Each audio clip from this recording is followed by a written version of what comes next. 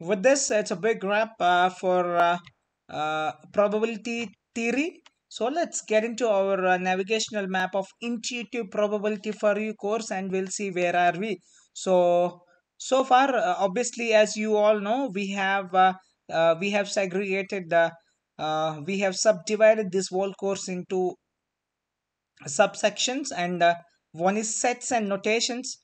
So sets and notations are done. Once we have done with the sets and notations, then we moved into the probability theory. In probability theory, we have seen event, various types of events, conditional probability, independent and dependent events, additive rule or additional rules for the probability, addition rules for the probability, multiplicative rule or multiplication rules for probability, law of total probability, Bayes rules, etc.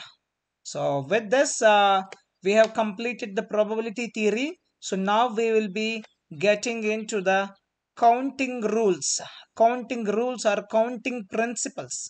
So here we'll see MN rule, extended MN rule, permutations and combinations. Once it is done, we will get into the random variables after that probability distribution. So these are a few more sections we have to complete in this intuitive probability for you course, and this is what, and even this intuitive probability for course comes under the big umbrella of intuitive statistics and probability for data scientists course.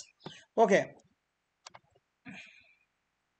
so with this, we are in mastering counting rules or counting principles.